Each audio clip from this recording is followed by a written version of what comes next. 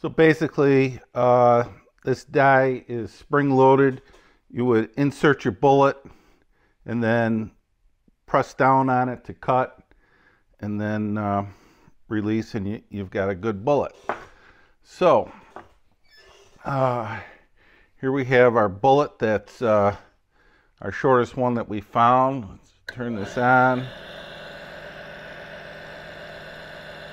Push it down, and there's no contact to the cutter, so we'll turn this in a little bit.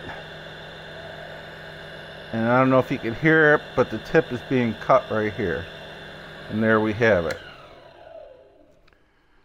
I don't know if you can see it on camera, but you can see the tip was just touched with the cutter. So that's the length we want our bullets to be. Lock the ring down. And basically that's it. We just start cutting. Slip them in, push them down, and you'll feel it. Just takes the tip off. You know, most of them you're only going to take off a thousandth or two. Some of them you may hit a little bit more, so it may take a little bit.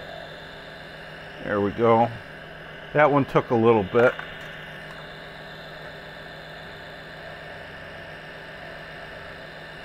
You can see the longer ones, you just got to kind of finesse them in there.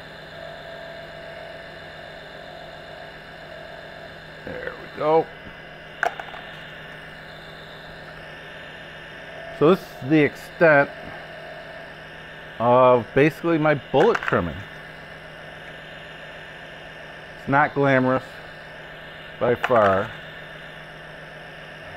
But again, the purpose of this will be to make sure that at the end of this, each bullet should be within a thousandth of an inch in length. All right, if we can get that, and I'll show you on my next video when we go through. This one is giving me a little bit of a problem.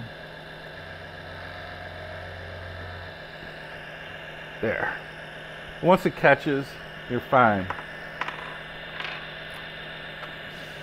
So I'll go through and I'll cut all these tips, and then my next video I'll show you, as you'll see, that now that these tips are cut, it kind of messes with the point of them.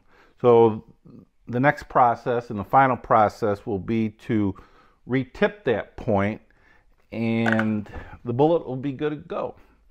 So if you found this informative, you like these, give me a thumbs up. Please subscribe, leave a comment, and we'll catch you next time.